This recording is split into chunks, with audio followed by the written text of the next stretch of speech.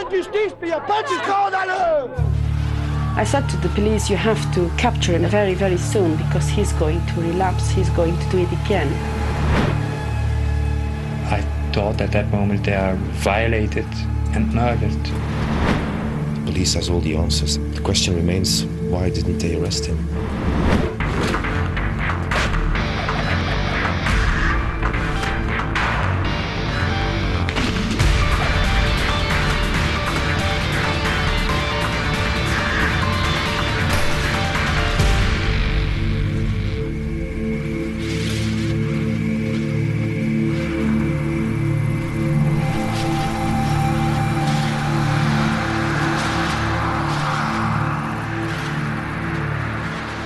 Marcinelle, a grim suburb of the industrial town of Charleroi in the south of Belgium,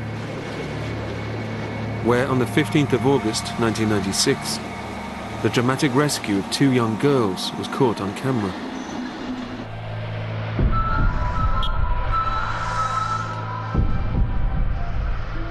Laetitia Delhaize had been held captive for 6 days. Sabine Dardenne for more than 2 months. I remember that around 7 or 8 o'clock we got these phone calls, these messages that something terrible had happened, or something very wonderful had happened in Charleroi. 2 girls had been released. We discovered there that these children had been locked up in a very small cage. Something like this in our beautiful small country, Belgium, is incredible.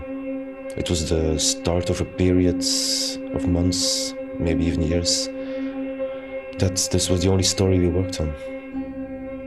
Kidnap, rape, murder. The events of the following months would involve 6 families and shake a nation to its core. It was a tragedy that would gather momentum and spark national outrage over rumours of conspiracy and corruption in the highest levels of the Belgian judicial system. A tragedy that we now know could have been avoided. And at its centre, an evil psychopath, Marc Dutroux.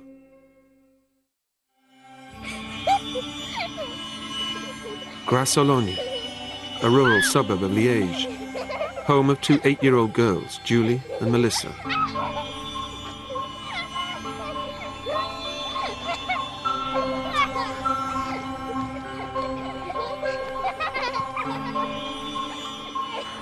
On June 24th, 1995, a hot summer's day, the 2 friends went to wave at the traffic from the flyover near their family home. They never returned. 2 girls together disappear at the same moment. You look at England, Holly and Jessica, it came as a shock. Everybody, that this is very unusual. Message à Julie. Julie, ma chérie, je ne t'ai pas dit assez je t'aime. Distraught and fearing the worst, the parents of the 2 girls sent out an appeal. Ton papa, ta maman, Maxime et toute la famille.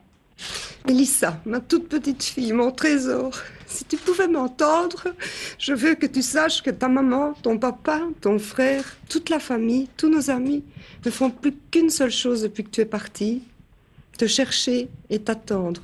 On pense tous très très fort à toi. Whenever in the United Kingdom young children went missing, there would be a national outcry from the very beginning. And there would have been a very large police investigation mounted. Now, somehow in Belgium, none of that seemed to have taken place, and it just went quiet very quickly. After 3 weeks, the police were drawing a blank. The parents, desperate to know what had happened to their daughters, hired a local detective, who in turn hired a criminal profiler to try to help with the case.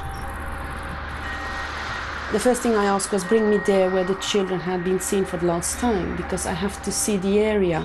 I have to make a geographical mapping in my head. Well, this is Grasse-Sologne.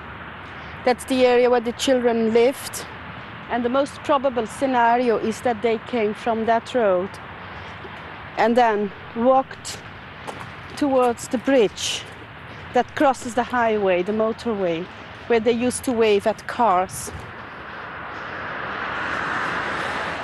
After visiting the location of Julie and Melissa's disappearance, Karine started to put together a profile of the offender. Methodical, unemployed, probably married with children. He took a very high risk. This means that he is not a debutant. And with a criminal record for abduction, sequestration and torture, maybe there are 5 or 6 people who fit already this small profile. Anyone with a criminal record for a similar crime should have been a prime suspect. Marc Dutroux, imprisoned for the rape and abduction of 5 women, had been released just 3 years earlier. Aged 38, Dutroux was an unemployed electrician who lived in Charleroi with his second wife and 2 children. He fitted Karine's profile with uncanny accuracy. Karine gave the profile to the police, but despite his previous conviction, Dutroux was never taken in for questioning. The first of a series of police blunders that would define the case. I said to the police, you have to capture him very soon, because he's going to relapse, he's going to do it again. But they just did not listen. 5 weeks later, in the opposite end of the country, teenagers Anne Marchal and Effia Lambrechts took a holiday with a group of friends in the seaside resort of Blankenberg in the north of Belgium. We had some discussion about it because I didn't want her to go alone without parents. She was 17. And my wife, Betty, she said, let her go. She will be 18 in a few months. And so, yes, they were right. You have to let your children go, certainly for a holiday with friends. One night during the holiday, Anne and Effia went to a hypnotist show. A member of the audience filmed the girls on stage. These images would be the last that Paul Marchal would see of his daughter. Later, they were caught on security cameras leaving the casino to catch a tram. They never arrived back at their holiday home. One of the friends phoned us on Wednesday evening, and he said Anne and Effia were going to a show in Blankenberge, and it was Tuesday evening, but they are not returned.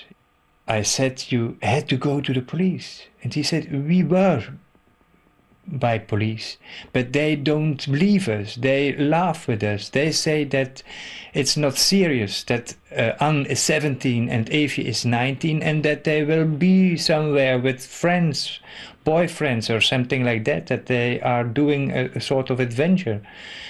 I said, no, it's not possible. And we were very worried. And at that moment, I thought they are murdered. I thought at that moment they are violated and murdered. Like the parents of Julie and Melissa, the Marchals felt let down by the police investigation. Frustrated, they started their own poster campaign to look for the girls, searching over Europe and across the world. But despite the search efforts, no trace of Anne and Effia were found, and no connection was made between their disappearance and that of Julie and Melissa, nor that there may be a serial kidnapper on the loose. It would be obvious to anyone they'd been abducted. I mean, it could not be that these girls had just got lost and strolled off and died somewhere, especially when invariably they went in pairs. It just looked as though that someone was very active. Nobody in Belgium inside the police force was so intelligent to think that if 2 girls are kidnapped in June and 2 others are kidnapped in August, it might be the same criminal. That seemed to be too complicated for them.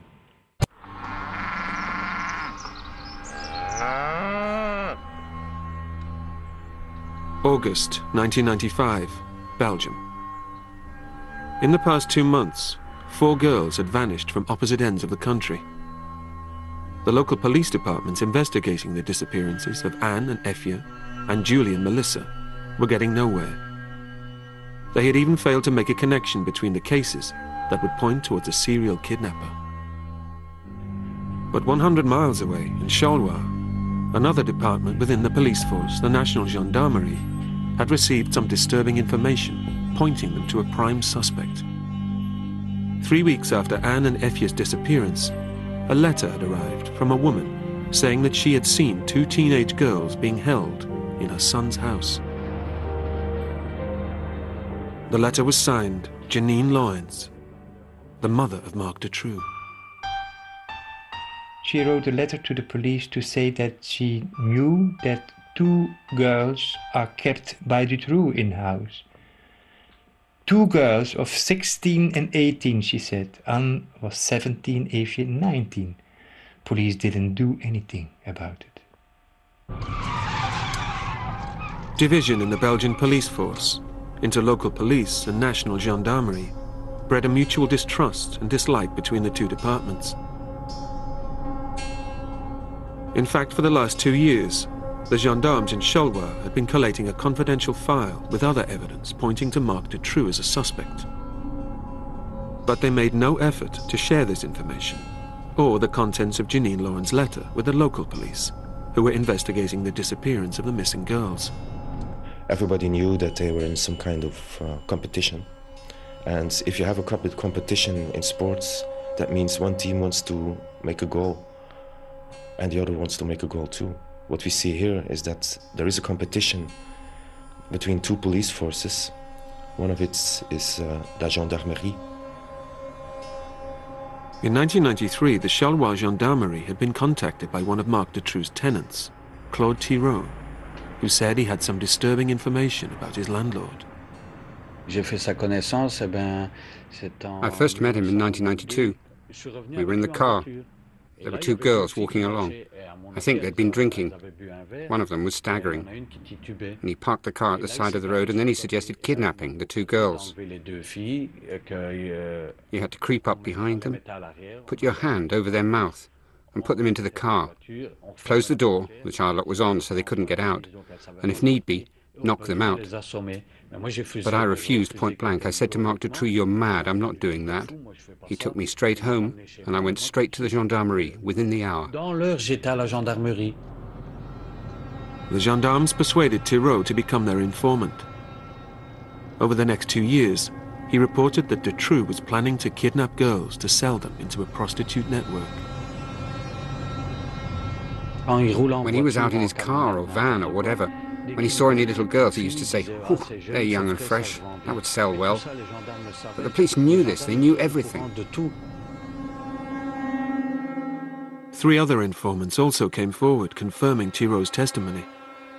But remarkably, in the summer of 1995, when young girls started to vanish, the gendarmes didn't take Dutroux in for questioning, a decision that would have tragic consequences.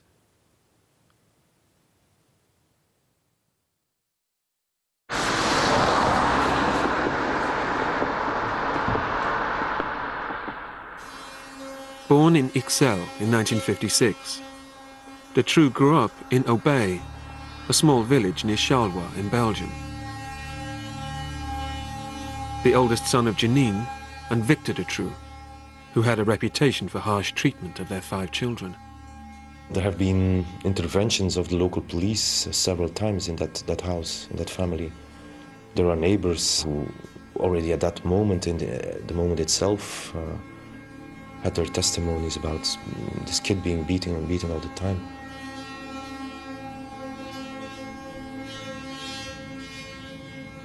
At the age of just 5, Dutroux was forced to take a 1-hour walk and then a train journey to school every day on his own.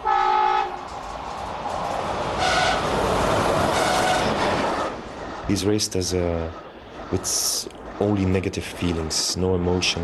In fact, the only message he gets from his parents is, "We never wanted you, or go to hell." That's you're worthless. That's the idea in which he started